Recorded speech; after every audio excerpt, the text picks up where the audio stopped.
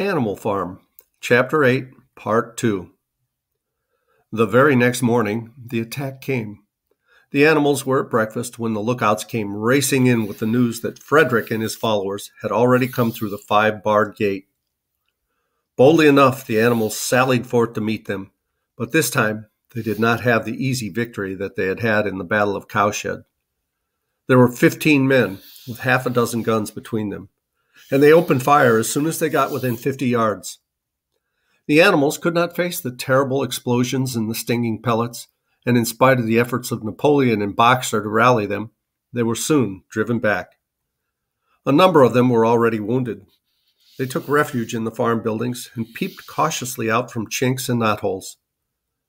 The whole of the big pasture, including the windmill, was in the hands of the enemy. For the moment, even Napoleon seemed at loss. He paced up and down without a word, his tail rigid and twitching. Wistful glances were sent in the direction of Foxwood. If Pilkington and his men would help them, the day might yet be won. But at this moment, the 4 pigeons who had been sent out the day before returned, one of them bearing a scrap of paper from Pilkington. On it was penciled the words, "Serves you right." Meanwhile, Frederick and his men had halted about the windmill. The animals watched them, and a murmur of dismay went around. 2 of the men had produced a crowbar and a sledgehammer. They were going to knock the windmill down. "Impossible!" cried Napoleon. "We have built the walls far too thick for them. They could not knock it down in a week. Courage, comrades!" But Benjamin was watching the movements of the men intently. The 2 with the hammer and crowbar were drilling a hole near the base of the windmill. Slowly, with an air almost of amusement, Benjamin nodded his long muzzle. "I thought so," he said. "Do you see what they're doing? In another moment, they're going to pack blasting powder into that hole." Terrified, the animals waited. It was impossible now to venture out of the shelter of the buildings. After a few minutes, the men were seen to be running in all directions. Then there was a deafening roar. The pigeons swirled into the air, and all the animals, except Napoleon, flung themselves flat on their bellies and hid their faces. When they got up again, a huge cloud of black smoke was hanging where the windmill had been. Slowly, the breeze drifted it away. The windmill had ceased to exist. At this sight, the animals' courage returned to them. The fear and despair they had felt a moment earlier were drowned in their rage against this vile, contemptible act. A mighty cry of vengeance went up, and without waiting for further orders, they charged forth in a body and made straight for the enemy. This time they did not heed the cruel pellets that swept over them like hail.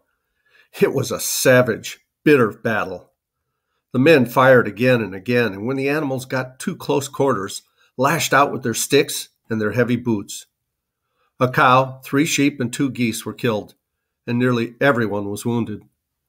Even Napoleon, who was directing operations from the rear, had the tip of his tail clipped by a pellet. But the men did not go unscathed either.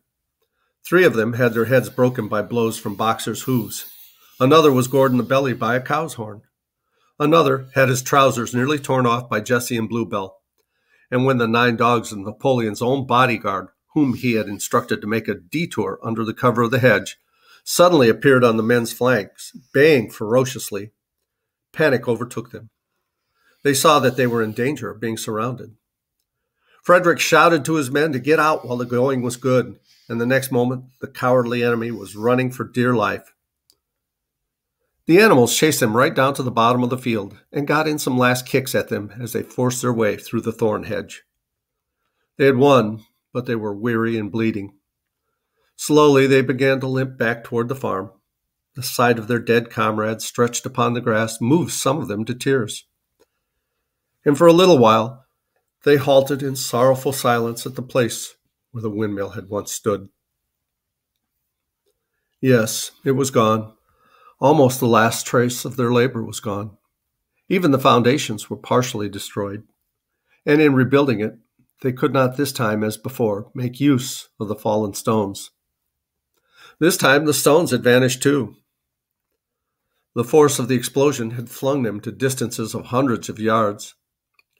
It was as though the windmill had never been.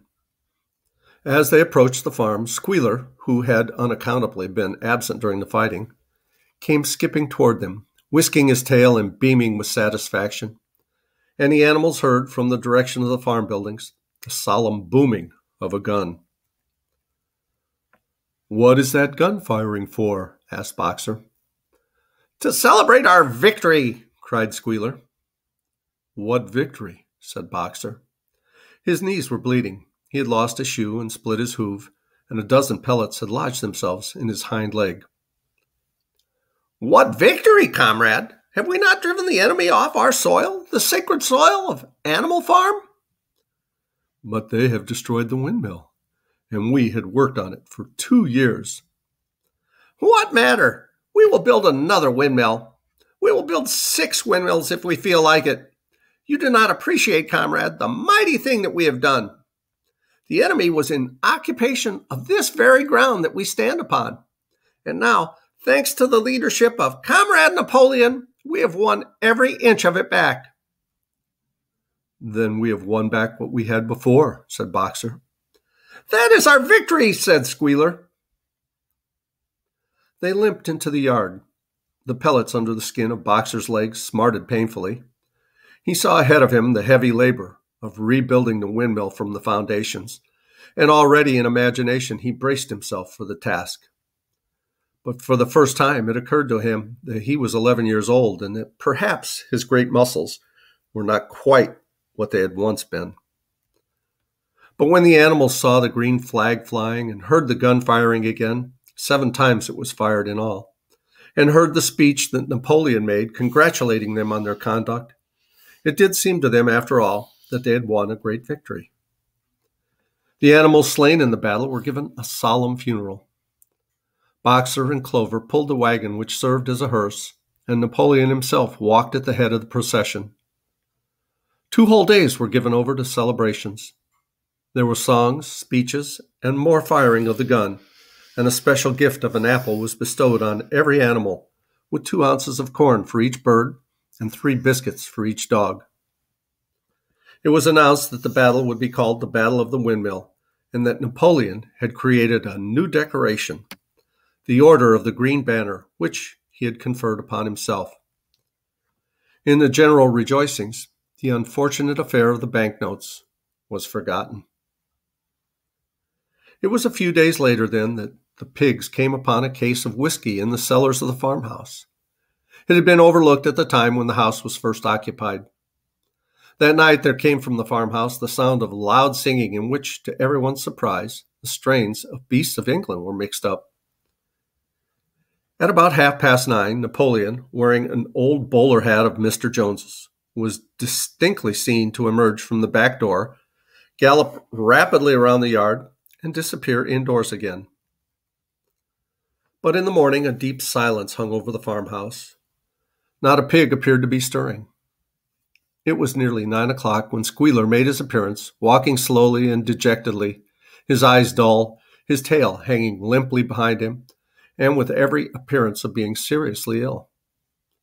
He'd called the animals together and told them that he had a terrible piece of news to impart. Comrade Napoleon was dying.